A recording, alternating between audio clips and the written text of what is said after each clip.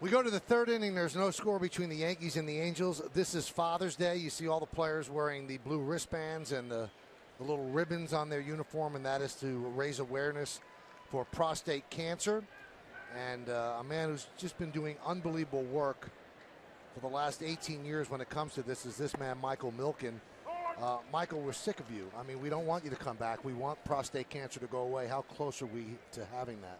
We're more than halfway there. Mm-hmm. The death rate has dropped by more than 50% from projected levels. And $40 million we've raised from home runs hit. Now, we used to be able to count on the Yankees as the #1 provider for medical research. See the Lincoln scoreboard, no score. So when we started this program, as you know, the idea was come out to the ballpark, remind your dad to get checked for prostate cancer, your father, your uncle, your coworker, your next door neighbor. And this program with awareness has made a significant change. And a lot of this research goes on right in New York City with the major research centers there that we have funded. 18 years now.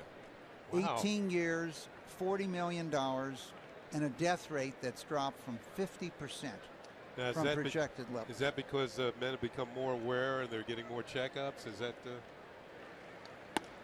two areas that you've touched? First, more awareness. Okay. When I was diagnosed 20 years ago with prostate cancer, so I'm still the happiest guy just to be in the ballpark today. Really, no one was really talking about it. Today, as you know, because of this program with baseball particularly, you've had this enormous change in awareness. So that's the first part. The second part is there's been 6 new drugs. So for a person that has failed surgery or radiation or hormones, other types of treatment, there's tremendous promise. So a person like myself, where it had spread through my body, today you might lead just a normal life with these new drugs. And there's a number of them right now moving through that we think will eventually, within 3 or 4 or 5 years, make this a chronic disease, not a life-threatening disease. Now, one of these stats that really stands out, Michael, is that 1 in 6 men will be diagnosed with this disease in their lifetime. That's startling. As Gardner hits one up the middle and through for a base hit. Stewart's going to go to third. The throw comes all the way through. He makes it, so the Yankees have runners on first and third, nobody out.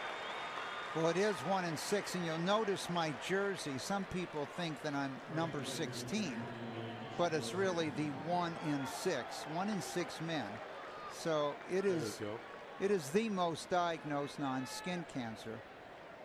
And a woman has a 1 in 8 chance of getting breast cancer. But next year, because of funding, there'll be a new test. It's going to be a urine test. It's a genetic urine test. And you'll not only tell you whether you have prostate cancer or not, but what type of prostate cancer. Wow. And we now know there's 27 different types. And probably the most exciting thing is, for some of these, you don't have to do anything.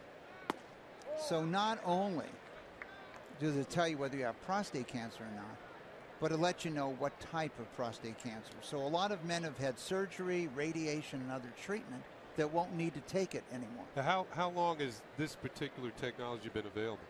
We've been working on it and funding it, as many others have, for the last 5 to 6 years, and it'll be available, widely available next year.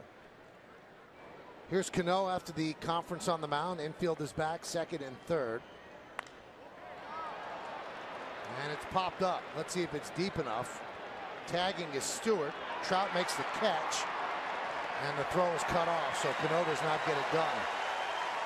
Michael, before this inning's over, I mean, we love seeing you. We really do. Yeah. We'd like to see you without you having to talk about this. Do you think in our lifetime you'll be able to just drop by and say hello? Do you think that cancer will ever be gone in our lifetime?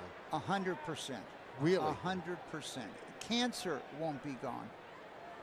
But as a life-threatening disease, because you'll be able to identify it, because we will be treating you, not a cancer. In other words, we've been treating prostate cancer, we've been treating breast cancer, instead of treating your cancer.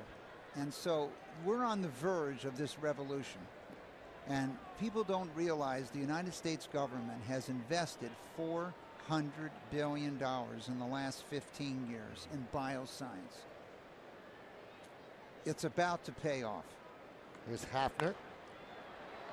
Fouled away. It certainly has, Mike, it's become your life's work. It's amazing what you've done and the time and the effort and the money that you've helped raise. That one is drilled deep to center field.